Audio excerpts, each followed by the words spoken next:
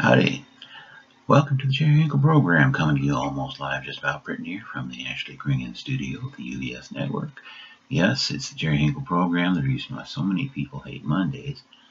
But one person out there in YouTube land isn't going to hate this Monday, and that is Kyle Shoenfish. I have decided that it's time. It is D day, as in D time to get out my checkbook, dust it off, open it up, and write a generous contribution to the re-election campaign of Representative Kyle Shoenfish, who is running for re-election, obviously, to District 19. Now, I live in District 20, and so it is sort of a dilemma that I have about contributing to Kyle. I have done so in the past, but only because I know of the honesty and integrity that flows within Kyle, and I know that he is not a contributor to the corruptness that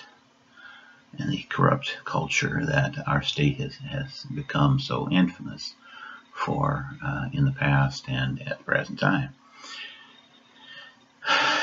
On the other hand, that is to say, consequently, he is fighting against that corruption. I know he is. And if you can prove otherwise, be sure to tell me about it in the comments, and I will be testing the veracity of all statements, positive and negative, toward Representative Schoenfish. See, I went to university. I went to Dakota Wesleyan with Kyle, so I know. I have personally seen the integrity and the compassion and the honesty with which he guides his everyday life. And he's an accountant. That's his profession, his day job, as they say.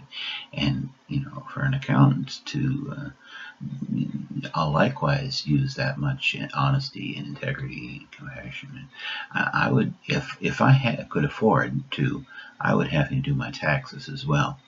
The late Governor Hinkle, a man who I don't agree with very often, or didn't agree with very often, as it turns out, he did say one thing to me. He says, when you vote for the man or woman. We're living in a different time, so we will say that vote for the person that you would trust with your checkbook, and I would trust Kyle with my checkbook enough that I'm going to open it up, dust it off, and write out a check for $80 to contribute to his re-election campaign, and I'm going to get that in the mail sometime today. And don't forget, you can vote absentee in the primary, or you can vote on election day sometime in June, I think it is.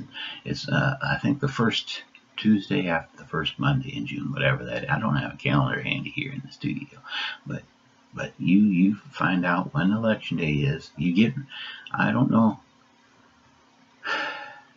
but make sure you register, vote absentee, and get that done. And especially if you live in District 19, you vote for Kyle if you're in District 19. That'd make me proud. And if you can prove that he's not as honest and integrity as I say he is, you let me know about that. I need to know stuff like that. And other than that, beautiful day outside. I'm gonna try to not spend the whole day indoors, but it is beautiful, nice. We've had anywhere from 3 to 6 inches of rain here in Cornfield County, depending on who you ask. So that's always nice, and it's getting pretty close to our 5-minute deadline. So I'm just going to end it right there. This is the Jerry Hinkle program, coming to you live from the Ashley Kringen studios, just about pretty near almost. And so God be with you. Do the best you can, and hey, get out of my bathroom. You're invading my privacy. Bye now.